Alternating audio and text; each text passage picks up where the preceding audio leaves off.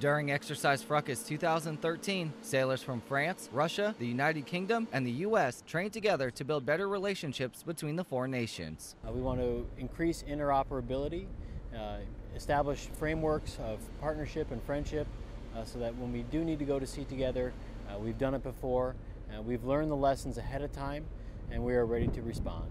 Between operational and tactical trainings, the sailors were able to come together and complete the mission. The sailors responded very exceptionally well. I thought all sailors of all the nations came together quite well. You cannot surge friendship. You cannot surge trust. So by doing these things ahead of time, when it's not a crisis, when there's not something to manage, we can build those things. Aboard USS Nicholas, I'm Petty Officer Ryan Seelbach.